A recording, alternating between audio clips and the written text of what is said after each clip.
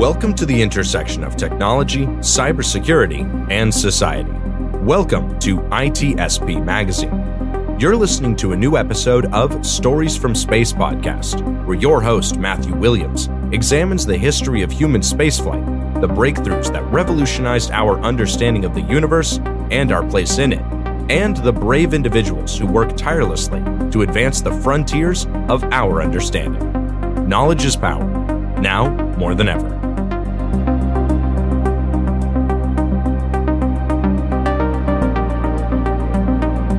Hello and welcome back to Stories from Space. I'm your host, Matt Williams. Joining me today are two key figures who are working towards one of the most fascinating and ambitious concepts of our time, the space elevator.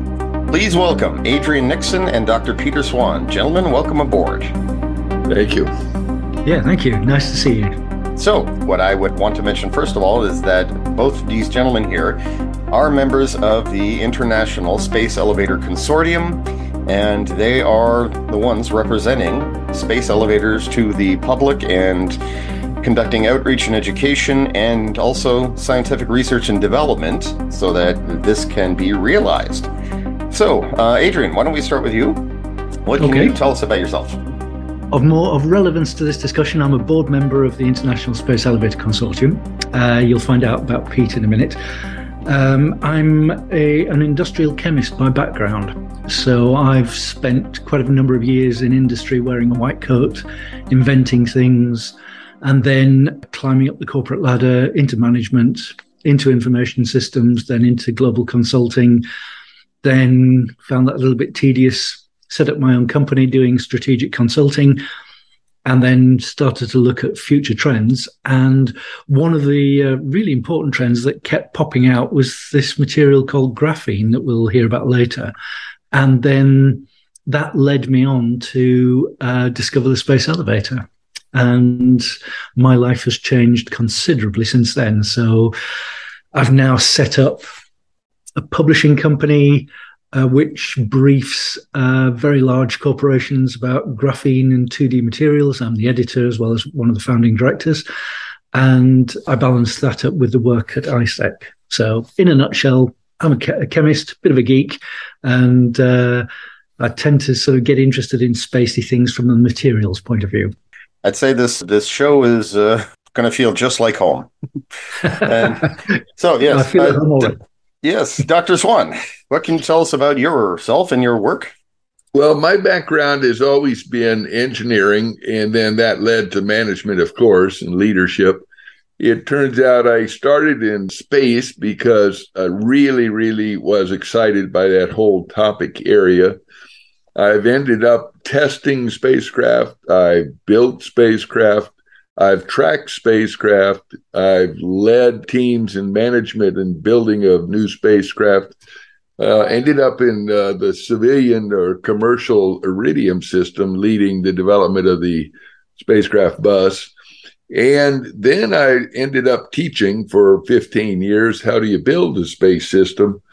And along the line, I ran into the space elevator and fell in love with it. And my passion is to make the space elevator reality.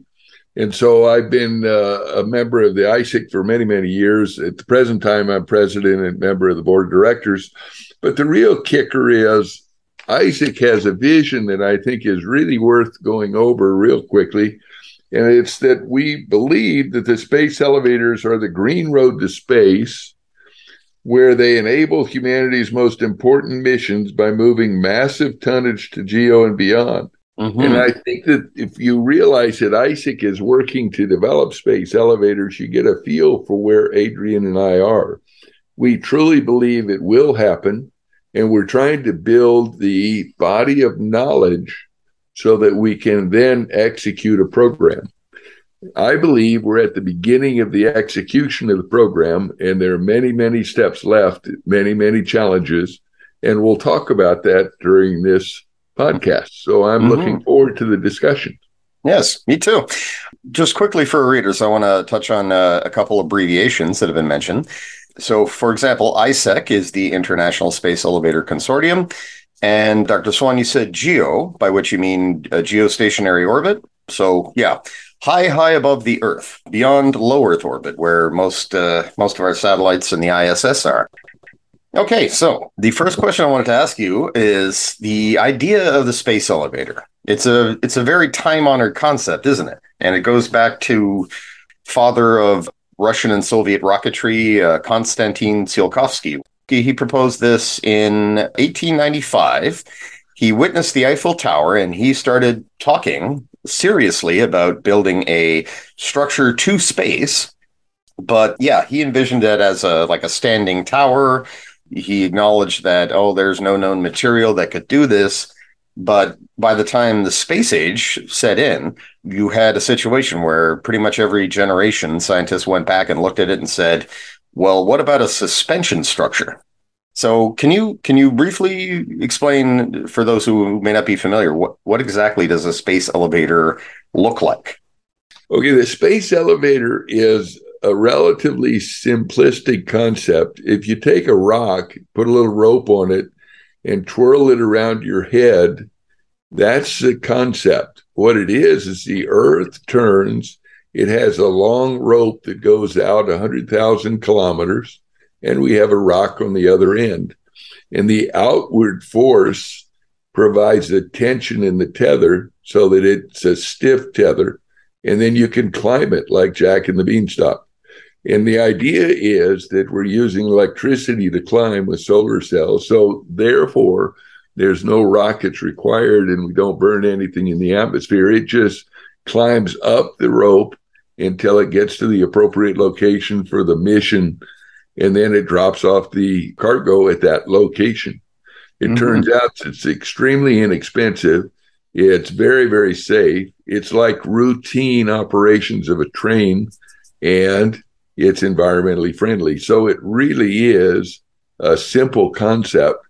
It's kind of difficult to make it work. We're in the middle of trying to do all the engineering concepts, but it's a simplistic concept. It's just a rotating rock on the end of a string, keeping the tension on it, and then you climb it with a little train-like structure.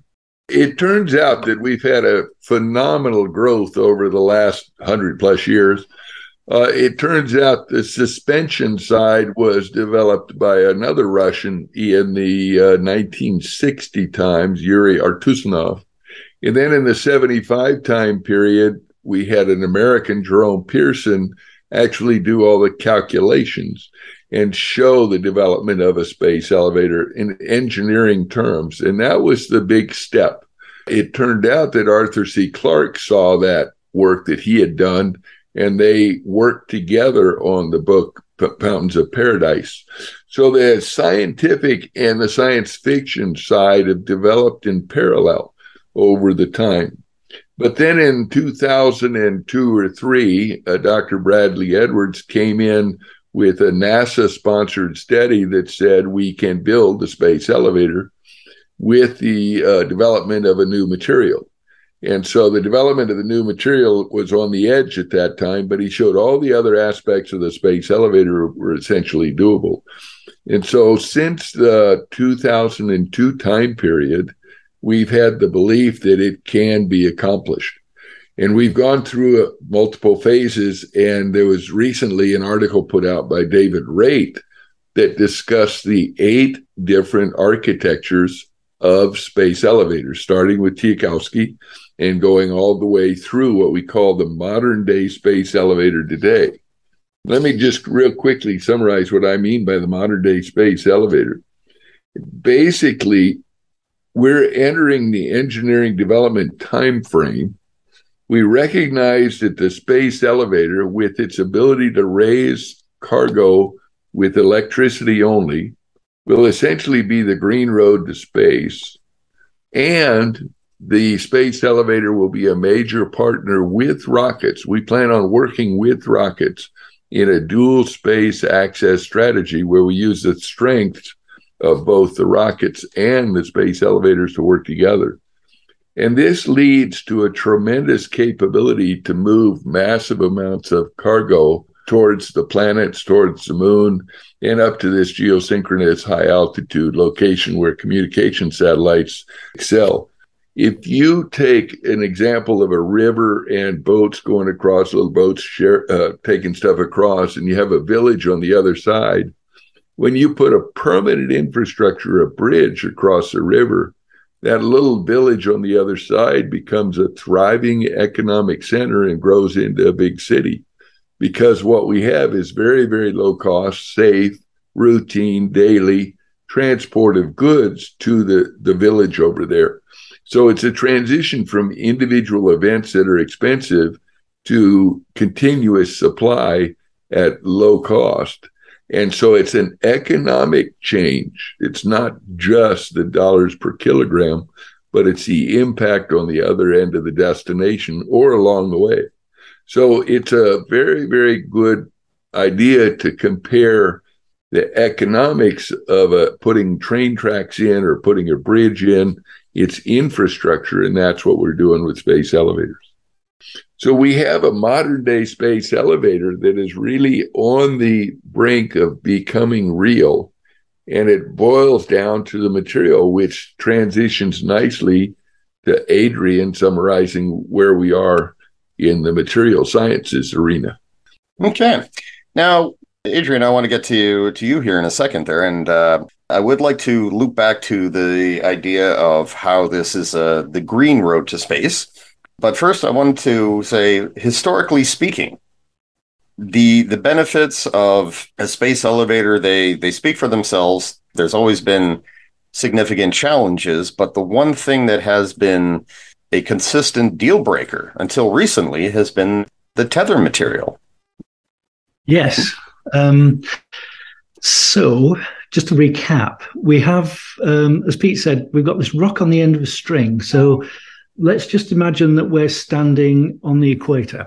As the Earth spins round, that's the best place to put the base station for the space elevator. It's called the Earthport. And if you stood there, what you would see would be a piece of material which would go from a base station going straight up into the sky through the clouds and disappearing, and it wouldn't stop until it got 100,000 kilometers further out. And then that would be, like Pete was saying, that's the equivalent of his bridge crossing the river. And the little village on the other side of the river is the International Space Station, which is flying around at the minute. There's just a handful of people up there at any one time. But once we get that structure in place, then effectively you've got a railroad going straight up. That would then connect up, as Pete said, on a regular basis. You'd have a bus schedule, a train schedule, regular things going up and down. That immediately then begins to have a massive economic impact on whatever's at the other end, wherever you define the end of that to be. And all of a sudden, you turn space into an economic engine far more than it ever has been before. The effect of that will be transformative. Yeah, so throughout the 20th century, research study after research study, the conclusion was we don't know of any material currently that could withstand the tensile pressure or the weight of the whole structure. It would simply snap. But there was renewed enthusiasm around the early 2000s with carbon nanotubes. But even those were problematic, weren't they? Yeah, there's the rub. All these things need to be, the material to make the tether out of has to be both incredibly strong in tension, so the tensile strengths, but also incredibly lightweight.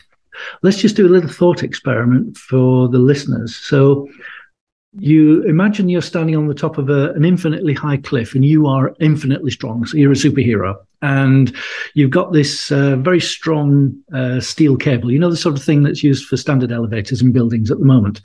And if you pay that cable out, so you're feeding it out through your arms and dropping it over the edge of this cliff, eventually you'll recognize that the bit that's dangling down over the edge of the cliff has mass. And as you're paying out more and more cable, you're increasing the mass, the amount of weight that you're having to hold up. And eventually, because you're infinitely strong superhero, you're not worried about the mass, but the material itself is, and eventually it pulls apart under its own weight. So its own weight, or the mass of the material that's dangling down, pulls on the bit that you're holding, and eventually the thing snaps. That's called the breaking length. So you don't need steel, and Kevlar isn't strong enough, and aramid, which is sort of Kevlar-ish material, these really high-strength polymers that we've got at the moment for making bulletproof vests, they're not even strong enough. Arthur C. Clarke recognized that the carbon-carbon bond was probably the strongest, lightest material in the world. And in his book, The Fountains of Paradise, he envisaged that the tether material was made out of what he called diamond nanofilament, or nano thread. And it was basically a thread made of continuous bonds of diamond going all the way up, carbon connected together. The only problem is nobody's ever made that stuff. So it was imagination. But Clarke is a scientist, and he was on the right track. Now, Clarke wrote the book, The Fountains of Paradise. Pete, was it about the 1970s, I think, from memory? Mid-70s, yes. Yeah. It wasn't until another 20 years when a material called carbon nanotubes were discovered. Was it about the 1990s, Pete? Early 90s, something like that, for nanotubes? A lot of excitement at the turn of that century, yes. Yeah. And the reason was, if you can imagine something that looks like the inside of a toilet roll, but just very, very long, and it's made of chicken wire that's wrapped up into a tube. But basically, you've got these very microscopic or nanoscopic tubes, a bit like these chicken wire toilet roll cores, which are very, very small, very thin, but potentially very long. So if you want to try and pull one of these things apart, you've got to put a huge amount of force in to tear these carbon nanotubes apart. And they reckon somewhere in the region of 70 to 200 gigapascals. Now, a human hair, if you plucked a hair out of your head and tried to pull it apart, you've probably got a force of somewhere in the region of about 10 megapascals to actually overcome the breaking strength of that hair. This carbon nanotubes, to tear them apart, they're going to be somewhere in the region of about 100 gigapascals. So it's 4 orders of magnitude stronger than a human hair would be. So it's pretty strong stuff. And there's a lot of excitement, as Pete said. And then NASA commissioned Bradley Edwards to do a feasibility study on the space elevator and said, look, is this science fiction or is it engineering reality? And Bradley Edwards came back and said, do you know what? All the bits to do with the space elevator can be done with today's materials. So you can build the Earthport, you can build the climbers, they could all be done with today's technology. You can build the stuff up in space because we're doing that already. The only thing that's missing is the material you make the tether out of. And the best candidate is carbon nanotubes, but we can't make them long enough yet. But just wait, they'll come along. Anyway, we fast forward a couple of decades and we're still waiting for carbon nanotubes to be made long enough. And everybody's expectations have been raised, and the industrial capability to produce carbon nanotubes hasn't delivered on the promise. And a lot of people have sort of gone, you know what, this is just hype. Let's turn away. We'll go back to rockets. Forget about the space elevator. It's never going to happen. And until recently, that's where we were so far. Yes. And this is where we get to graphene, which, in fact, that final report to NASA there, it was a year later that graphene was isolated for the first time. Yes, in 2004? Yeah, that's a really good observation, Matthew. Yeah. So Bradley Edwards' report to NASA reported in 2003 and said carbon nanotubes are the thing. And since then, nobody could make them long enough. Now, in 2004, you're quite right, 2 very bright physicists at the University of Manchester in the UK had what they called Friday night experiments. So they, as well as their day job, they set aside some time on Friday afternoons and Friday nights just to play around with mad ideas and daft things. And one of the things that they were working on was to actually look inside a material, an everyday material that everybody takes for granted, called graphite, you know, the stuff in pencils. So you can imagine graphite is like, if you look at it under the microscope, it's basically like a structure made of lots of decks of playing cards all jumbled up together. And it's made from carbon. These decks of playing cards have inside them an individual card, which the decks are made up of. And this is made up of like carbon atoms, but they're connected together in a chicken wire arrangement, not like carbon nanotubes where the chicken wires roll around into a tube. This time it's just sort of flat sheets, hence the playing card analogy. This had been known for probably 100 years or so, that this material inside graphite, there were these individual atomic layers of this chicken wire-like carbon, but nobody ever believed that it could be isolated because it's only one atom thin. And if you tried to sort of isolate it, what would happen is there were books that proved it would just curl up by itself, roll into a ball, and it would be thermodynamically unstable, is what the physicists called it. So nobody ever really tried isolating this stuff. Anyway, these two physicists in Manchester, Andrei Geim and Kostya Novoselov, they did a really clever, very simple experiment. So if you can imagine you've got a piece of graphite, so they've got a very pure crystal of graphite. They put it onto a piece of sticky tape, and then they put another piece of sticky tape on top of that. So now just imagine what they've done. So you've got sticky tape, you've got a deck of playing cards, and then you've got another piece of sticky tape on the top. And then what they did was they cleaved it. So now we've got half a deck of cards on each bit. So then what they did was they get another piece of sticky tape on one of the samples that's left, and then they stick it on top and then cleave it apart again. And you keep on doing that. And you do that about 17 times, and you actually get down to a single atomic layer of carbon. It's such a simple experiment. Nobody ever believed it would work, so nobody ever tried it. But these two did. So Andrei and Kostya now proved that they used electron microscopes, various other things, to prove it was a one atom thin layer of carbon, and now they could begin to do something with it. So then they used the facilities at the University of Manchester. They begged, stealed and borrowed time on various bits of kit and prodded and poked it with expensive analytical tools, and they found out a number of amazing things. So this material, this carbon chicken wire, is 200 times stronger than steel, which is quite relevant to what we're interested in. It's transparent, it's flexible, it's got the highest melting point of any material known, so somewhere between 5,000 and 6,000 degrees in a vacuum.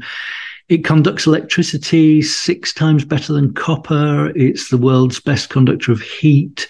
If graphene was a person, it would be a superhero.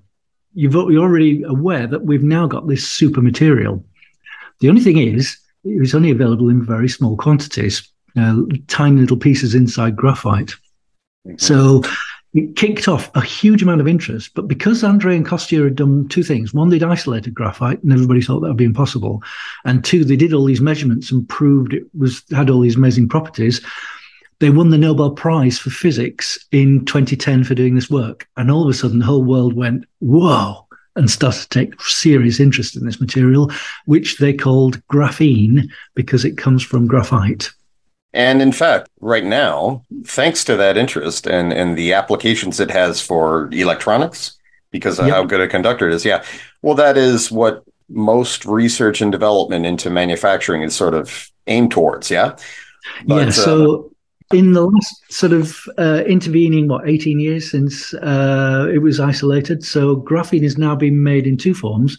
One is powders, where it's being used for tremendous things already that listeners probably aren't aware of yet, but it's basically a performance additive that could be used in electronics, as you've been saying. You can make sensors. People have made COVID sensors out of this, all sorts of stuff. You can add it into polymers, make them a lot stronger.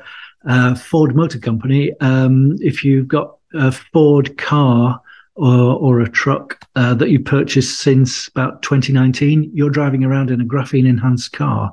It has graphene in the polymers underneath the bonnet, underneath the hood of the car. And Ford are doing amazing things researching into graphene as we speak. That's the powder side, but we need a continuous piece of material going from the surface of the Earth out up into space. So we need large sheets of this stuff. And that's where it begins to get really interesting, because the manufacturing process for making graphene on large scales has been moving faster than anybody realizes. In fact, this is where the progress has been happening, whereas carbon nanotubes haven't really advanced much. The current record is 50 centimeters, I think. Yep. Yeah, 50 centimeters. That was for an individual carbon nanotube, but and that's only been done once or twice. So, it couldn't be repeated very easily. The repeatable experiments sort of make about 140 millimeters, 14 centimeters, and they grow very slowly. It takes about 26 hours to make that 14 centimeters of carbon nanotube. So carbon nanotube technology is sort of still struggling a bit. Yeah. Meanwhile, yes, and in fact, the manufacturing process, chemical vapor deposition, if I'm remembering that. spot on. Yes, you know your stuff. Oh, thank you. So, yeah, CVD for short. That process was either invented or it's been advanced considerably at the University of Manchester and their graphene research outfit. Yep, but CVD, chemical vapor deposition, was actually invented by a lady called Margaret Dresselhaus, I think, in America, possibly at MIT from memory.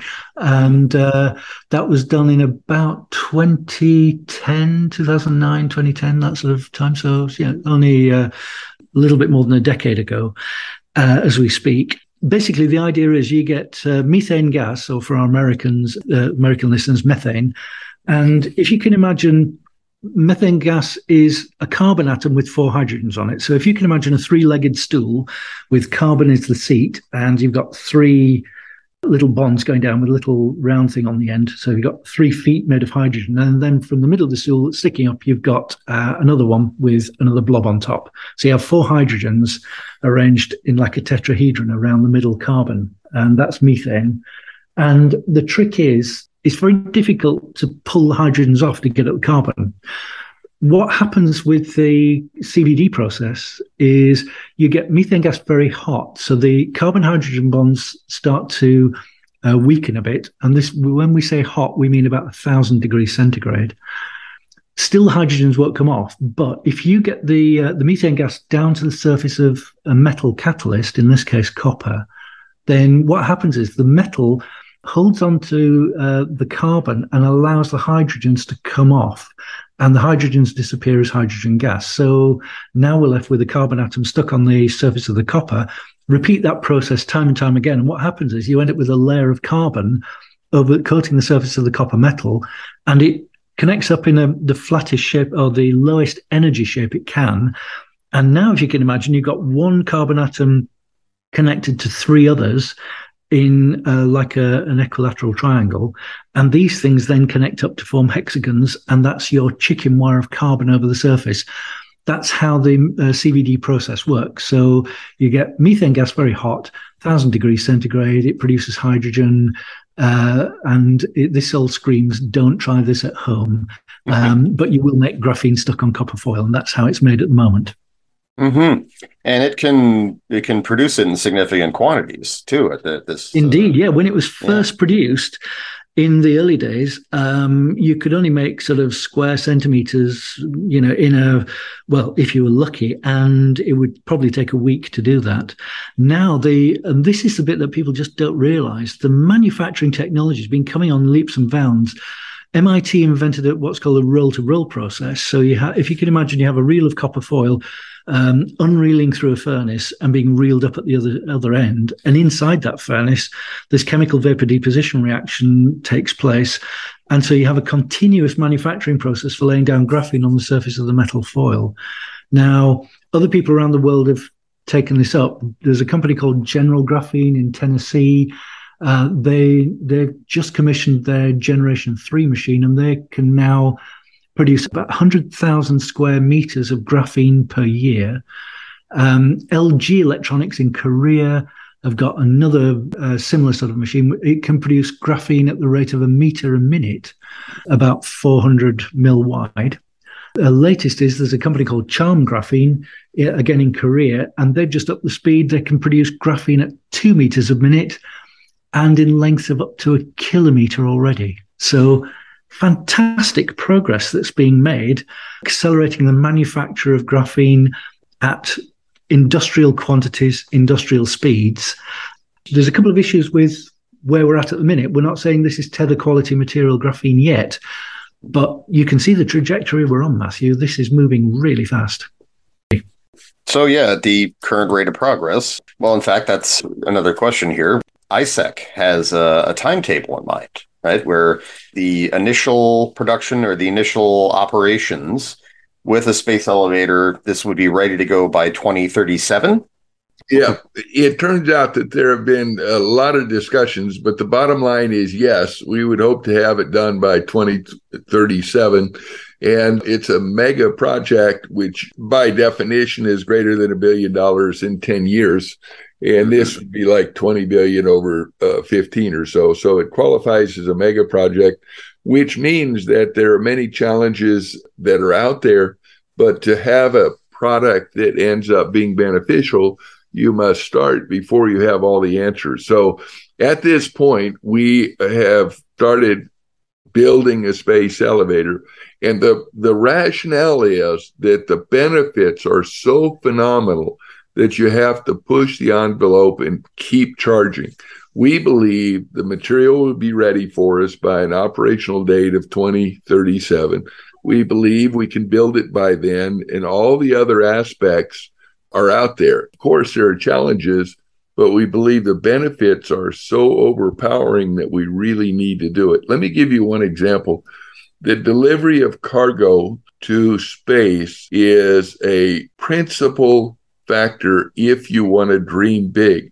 If you want a settlement on the moon, if you want to have space solar power satellites saving the planet in the sense of eliminating coal plants for electrical base energy, then you need to move a tremendous amount of mass. And rockets just don't have delivery statistics which would enable these dreams of many.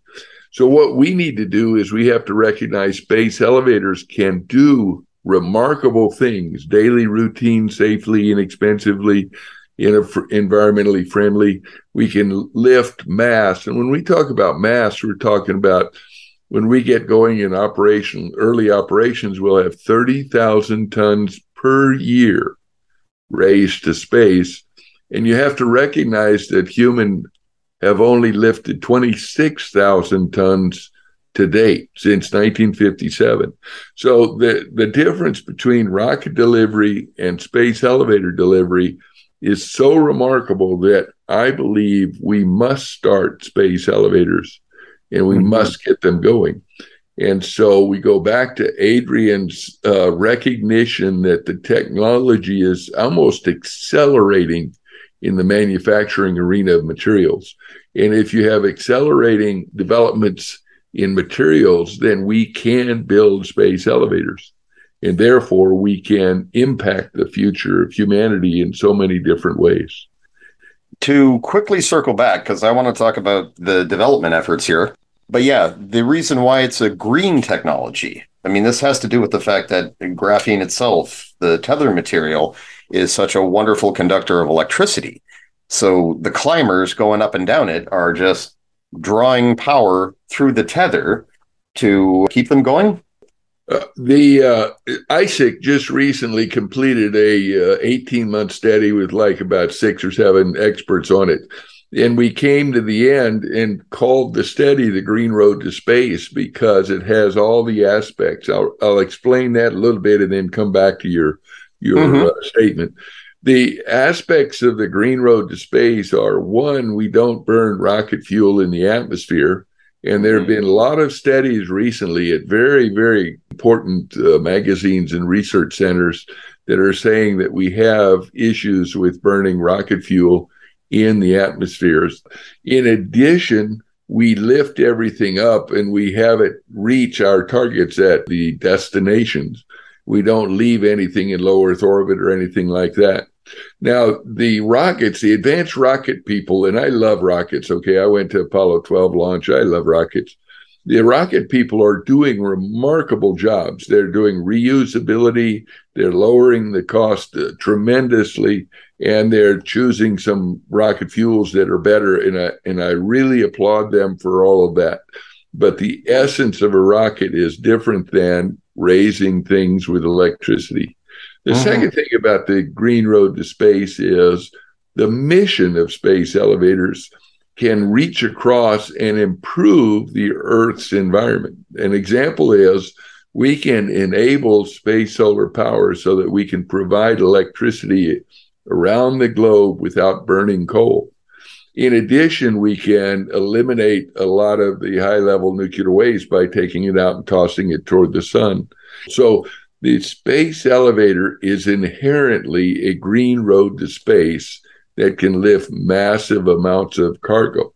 Now, you mentioned the conductivity of the material, and that's a very important aspect of research.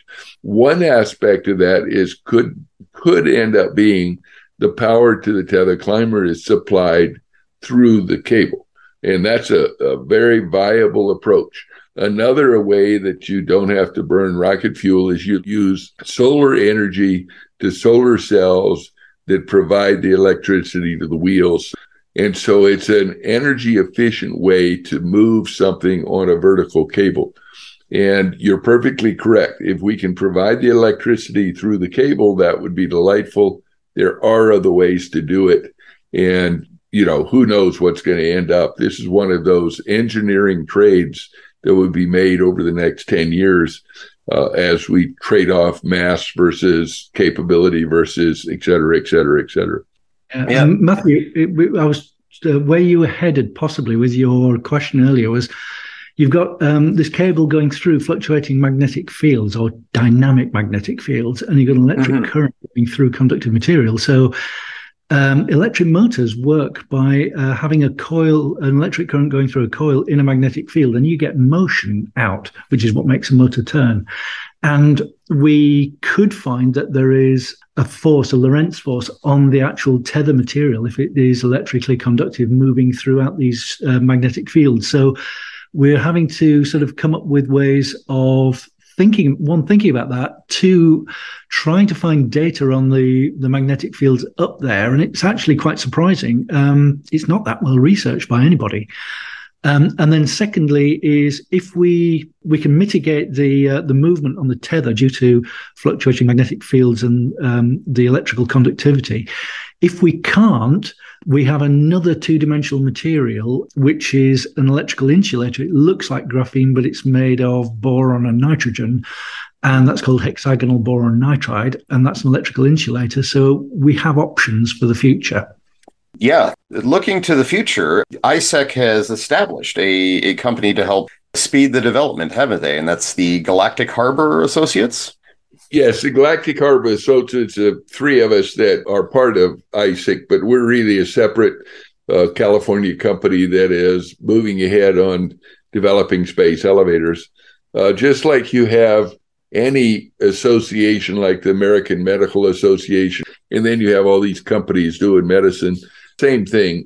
We have IEEE, which is electrical engineering, and they have Boeing and all those other guys that are companies. So we're a startup industry. Just that would be the first real company dedicated toward the space elevator.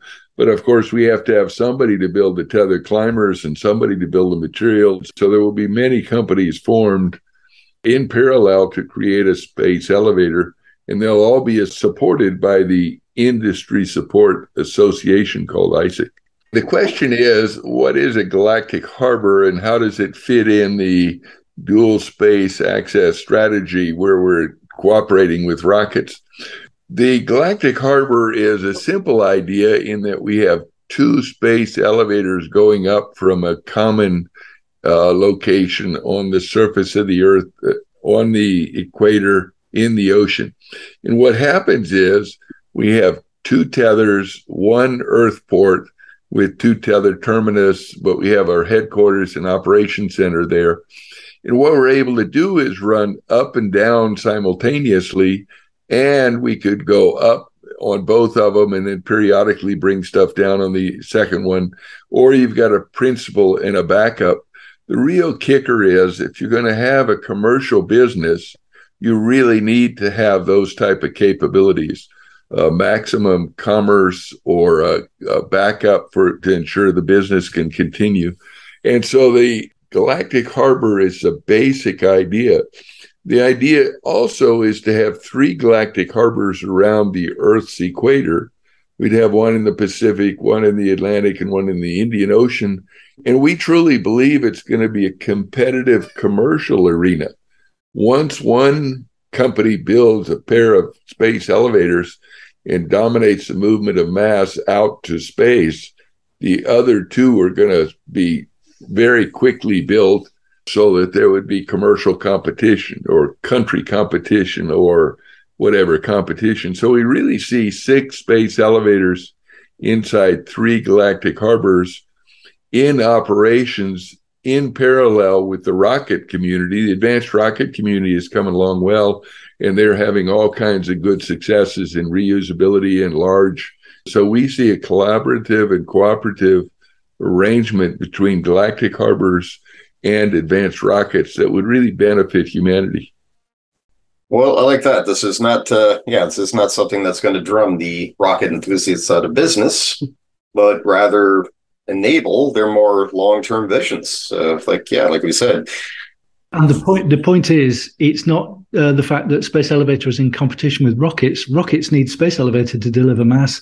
Space Elevator needs rockets to deliver sensitive and delicate things like people upstairs quickly. And in fact, your cost assessments, probably one of the most encouraging things here, right? It's like between the fact that the industrial process is advancing in an accelerating fashion, costs will come down. And if I recall correctly, right now, the cost to generate enough material for a tether would be in the ballpark of $18 billion. We have to remember that when we do anything new in a new concept, a new mega project, everything is estimated at the beginning. But then as you develop an industry, as you develop teams, all the different difficulties become achievable. So when you consider that would be 18 billion over roughly a 10-year period, which is a fraction of what NASA spends annually. Their current budget for 2022 is 24 billion.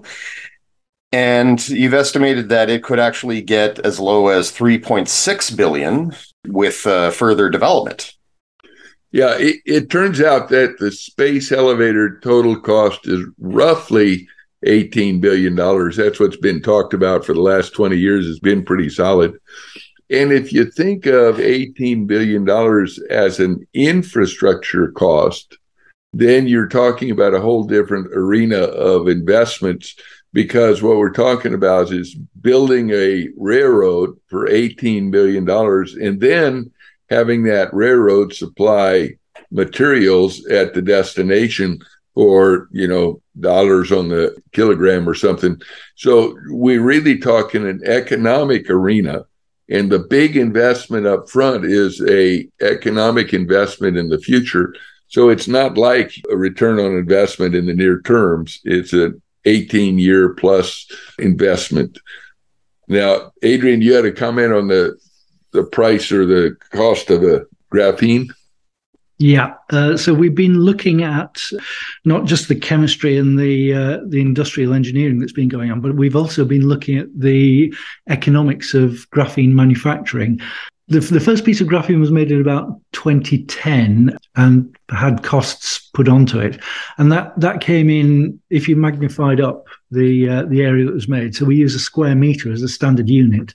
Then to make that square meter would have cost roughly $10 million back in 2010. Now, since then, we've got a chart which shows the cost gradually dropping down to about $1 million per square meter, just about 2018, 2019. Then all of a sudden, these roll-to-roll processes came out, which were previously in secret projects. And in 2021, we've now calculated it costs $7.57 to make a square meter already. So you can see there's a fantastic decline in the manufacturing cost. Now, the unit cost of production is still going to have to get much lower. So we reckon the costs need to be driven down to around about 1 cent per square meter over the next sort of decade or so. And that's entirely doable with economies of scale production, where we see the technology heading. That's going to be needed because you're going to need an awful lot of material. So you need to make this stuff incredibly fast, very cheaply as well. But all the stuff that we're seeing so far shows the economics for production is on track. And if anybody wants to look at these figures, then we write regular newsletter entries at ISEC on our website at isec.org. And if you just go and have a look at the newsletter archive, you'll find all the charts and all the information. Everything's referenced. It's all freely available from there. I'd like to add one thing there. When you are making the strongest material available that is the best conductor in the world, and you drive the prices down, then the manufacturing will go up tremendously because of airplane wings, Corvette hoods, golf clubs, et cetera, et cetera. So the material development is going to be driven by the commercial imperative, and the space elevator community will leverage that development. And that's the way it's going to get down to a penny a square meter, because it's such a valuable material. Yeah. That's a very good point, Pete, because one of the things we haven't made clear to Matthew is the fact that we're not just talking about a single atomic layer of graphene here. We're talking about these layers stacked up on top of one another over a very large area. And that makes a bulk material. So the tether itself will be, as Pete said, about a meter wide, but it'll actually be 12,000 atomic layers thick. So it'd be about as thick as saran wrap, if you have that in your part of the world. That thin film you put over to keep your food fresh. But that material there would, meter wide, 4 microns thin, that would support 7 20-ton climbers climbing up at once. Well, in fact, yes, that's something I should have mentioned there. The idea is ultimately, to just put layer upon layer upon layer of this material together. And as I recall reading not that long ago, it's also pretty good at stopping bullets. Indeed, yeah. You'd have something, you could have something as thin as cling film, which we call it in UK. But it would stop a bullet, explosives would bounce off it, all sorts of things. You're talking about this new bulk material, this layered material is the foundation for a new materials industrial revolution. It's not just space elevator, as Pete said. This is going to have uses left, right, and center, everything.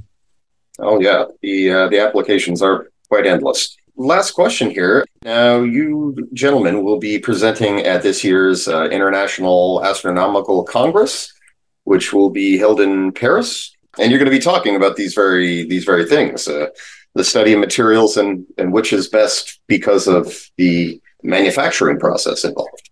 Yes, the IAC is a yearly peer-to-peer space community gathering of all the countries. So all the space experts show up, all the administrators of the space organizations like NASA show up and talk. It turns out that the leadership of space shows up at these gatherings because they present the latest technologies in all the different areas. It really is a remarkable event. 5,000 people were at Dubai last year. And in Paris, of course, everybody wants to go to Paris. So it's probably going to be more like 8,000 or 10,000 people there. But it's a remarkable showing. We have our own space elevator track on Monday afternoon, and we'll have like 16 different presentations. And we'll be discussing all the different aspects of space elevators, from the top level vision all the way down to, materials. Adrian's a co-author on a materials paper. And we're going to be talking about the rest of the things. We've got a very good presentation, actually 2 from Japan. We've got multiple from other parts of Europe and the US.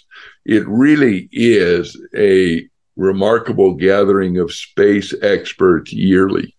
And so we are going to be talking specifically, the first one's going to be a keynote speech on the strengths and a visionary approach to how do we approach space from the aspect of space elevators. And we'll go right on down to discussions on materials or dynamics or tethered climber structures. There'll be a lot of good technical papers during the afternoon. And I think, Pete, also, you might even be able to take some samples with you as well. I'm hoping to take some samples with me. We have some that were produced 1.5 years ago that are, like a cassette, like a CD cassette, but no CD in it, just a cassette to show the samples.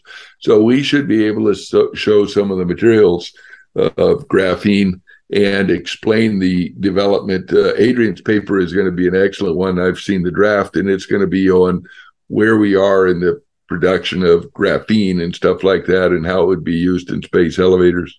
So it really is going to be a eye-opening event for all of us, even the ones working in the industry.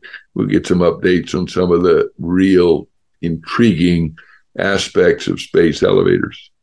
And it's interesting to note, Matthew, that the samples that Pete will show people, just 18 years ago, people thought that would be impossible to make this stuff. And already it's been made in industrial quantities.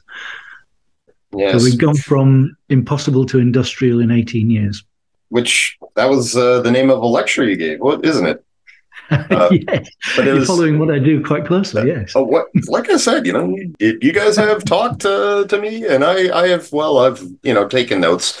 I believe the title was 17 years old, as it happened about a year ago. But that really was not a talk done.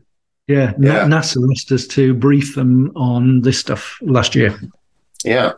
Well, that promises to be exciting, and I'm not sure I can attend, but I will be following it rigorously from virtual capacity I possibly can. So yeah, I look forward to seeing what you guys have to say there, and also wish you luck in the whole realization effort.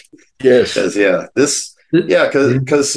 you've said this, and this is something that it's come to mind before. It's like, the price tag on this, it looks big at first glance, but it's like, if you understand that this is spread over a long period of time and relative to what we budget for, it really isn't that big of a burden. And in exchange for this, one-time investment, you get dividends that will pay off indefinitely. Yeah, for everything that Elon Musk and Jeff Bezos and others have promised, have talked about. We want to do this, we want to do that. And it's like, well, if you're going to be doing that with rockets, you're going to be creating a ton of pollution. It's going to be inefficient. It's going to cost more than it would this way, and it'll take longer. So why aren't you guys investing in a space elevator? That's my message. Yeah. Yes, that'd be my message there. And honestly, I think, I would love the chance to go to Jeff Bezos and say, you really want to show Elon Musk up, invest in this. And, Musk, same message. Richard Branson, same message. Hey, all you guys, just why don't you just put aside your differences and work on this? Yeah, let me follow up on that, what I think is very, very interesting. It turns out that what we really advertise at the top level is we can enable your dreams. Let me give you an example. If we're going to do 1 million tons to the surface of Mars, which is what Mr. Musk wants to do, and you divide by the number of launches, it's 50,000 launches. And when we get going, we can have 170,000 tons per year delivered to his surface. So that's like 6 years. So what we're saying is that we can deliver on the needs of the dreamers. Let me give you one other example that blows me away every time I start looking at it, which is the L5 Society started and the National Space Societies continued, and other people believe it, that we really need to have humans off planet living productively. And they talk about an L5 location, which is a settlement in a rotating space station at the height of the moon, but trailing the moon. And it basically is 10 million tons of mass to contain 100,000 people. And if you take 10 million tons and divide by 20 tons per launch, that's a lot of launches, and we can enable missions like that. So I like to think we're an enabler of dreams for the human race. Oh God, yeah. And it is a long-standing dream, and that's another thing about the space elevator. All the advocates, enthusiasts, people who've studied the idea over more than a century now, they've all been pretty clear on what would be possible, and essentially it comes down to humanity becoming a spacefaring interplanetary civilization, maybe more. So that is definitely something I'd like to see happen. Okay. In fact, I think that's a perfect place to end this. I think we have put a wonderful cap on all this on this topic here. This is a wonderful, fascinating, and like I said, a time-honored topic, and there's a reason people keep coming back to it. So listeners, if there's one thing hopefully that you'll take away from this, it's that things are happening, there's movements, and we are getting ever closer to the point where a very long-standing dream of space exploration is finally at the point where it's realizable. And that's true of a lot of different dreams, and that's part of what makes the whole renewed era of space exploration, or new space age, so very, very exciting. So, yes, Adrian and Peter, thank you so much for coming on and letting my listeners know about this, the fulfillment of this dream. And I hope to talk again, and best of luck to you in Paris. Well, thank you very much, Matthew. This has been Stories from Space. I'm Matt Williams. Thank you for listening.